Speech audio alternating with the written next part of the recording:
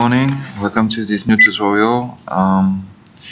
Today I'll be speaking about Blender and how to import the Rode models in it. We'll see how to put the texture on. Okay, so I made this video on request for someone who wants to start with Blender. I need to apologize for my English. I'm not a native speaker, so if you don't understand anything I say or you have any question, feel free to comment in the video. So let's go, let's open Blender.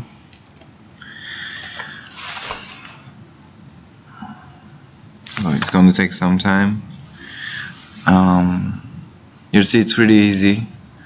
I will assume that you have some knowledge about GitHub and everything, so you get the files, and I'm going to just show you how to put texture on it. So here we go, got the interface. So this is called a viewport.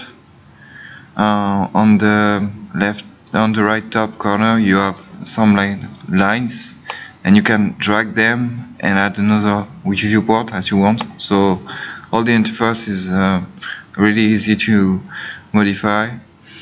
What we're gonna do is that we're gonna put the cursor here and just press Shift F10, so we get the UV layout. Okay, so now I'm gonna open the file.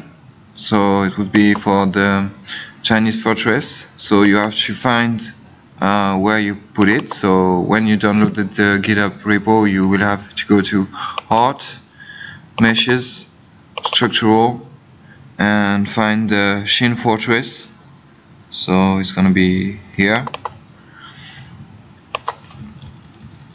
So here you go, you have the Chinese fortress. Now you're gonna click Tab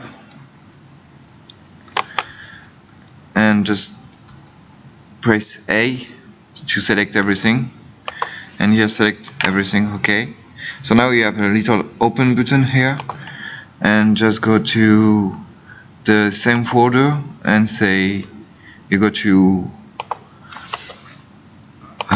Art, Textures, Skins, Structural, and basically in 080 every single civilization has its own texture.